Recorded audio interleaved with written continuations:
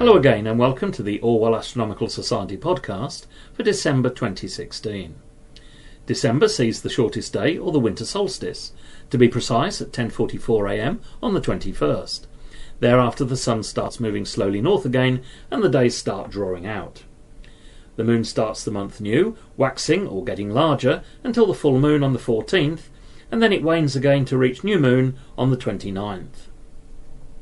Now to the planets that are visible this month. Mercury is an evening object, best seen towards the middle of the month, low in the southwest immediately after sunset. As always, be very careful if you use binoculars to look for it in case the sun catches you unawares. Venus will be a very obvious object in the evening all month. It will be a very bright object visible just after sunset in the southwest. Mars will also be about in the early evening sky to the south-southeast in the constellation Aquarius, just after sunset towards the end of the month. Look out for polar ice caps through a reasonably sized telescope. Jupiter will be a magnificent sight to look at around 6 am all month. Again, obvious bright object quite high in the sky to the south. Binoculars on a tripod will give great views of the 4 Galilean moons and possibly some stripes on the planet itself. Saturn will just be visible very low in the morning sky around 7 am to the southeast towards the end of the month. And of course Uranus in the constellation of Pisces and Neptune in Aquarius are there to look at if you know where. Right, now for something else to look at, meteor showers. December has one of the best meteor showers of the year, the Geminids, and they're most active on the night of the 13th, 14th of December, when you could expect around 100 meteors or shooting stars per hour. On Christmas Eve there is another meteor shower expected, the lesser known Ursids, and these are less active than the Geminids but expect around 10 per hour, and the radiant or apparent origin of the meteor stream is around the Plough in the constellation of the Great Bear. Meteors or shooting stars are simply pieces of rock, usually the size of a grain of sand, that race into the Earth's atmosphere and burn up, leaving a bright trail, some very fast and others quite slow. To look out for these meteors, find a nice dark location, wrap up warm and take a deck chair and settle down and relax and hopefully watch the show.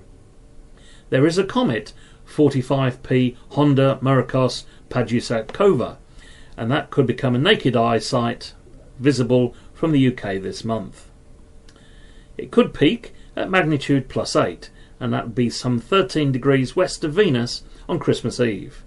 It might be worth looking at with binoculars. Now on to constellation watching. The prominent constellation of the month is Orion. Most people will recognise this pattern of stars, rising in the southeast at the beginning of the month, rising earlier each day. As you look at Orion, you will see the bright Betelgeuse in the upper left-hand corner. This is a very large red star that is about to go bang, having reached the end of its current stage of life. Now find Orion's belt, the 3 stars in the middle. Underneath the belt is a stellar birthing ground, the Great Orion Nebula. You will see a fuzzy area, and with binoculars you will see some stars which have been newly born with gas still around them. Right, now look to the upper right of Orion. Here is Taurus the Bull. The red star Aldebaran, the eye of the bull, is a little further away from Orion, the Pleiades or the Seven Sisters, another of these stellar birthing grounds. You should be able to see around 7 big bright blue new stars which are only about 100 million years old or so, with the gas still around them. And this is another eyesight test. How many stars in the Pleiades can you see? Now look to the upper left of Orion. You'll see 2 quite bright stars, and these are the twins Castor and Pollux, the brightest stars of Gemini, the twins. Incidentally, the Geminid meteor shower I mentioned earlier will appear to stream from around this point. Finally, look at the bottom left of Orion, better later in the month, and you'll see a very bright star. This is Sirius, the dog star, and this is the brightest star in the night sky. I hope that this podcast has given you some ideas of what to look out for this month. There is plenty more out there to see, and I recommend that you look on the internet, astronomy magazines, or an astronomy book or sky map to see what else is out there and where to look for it.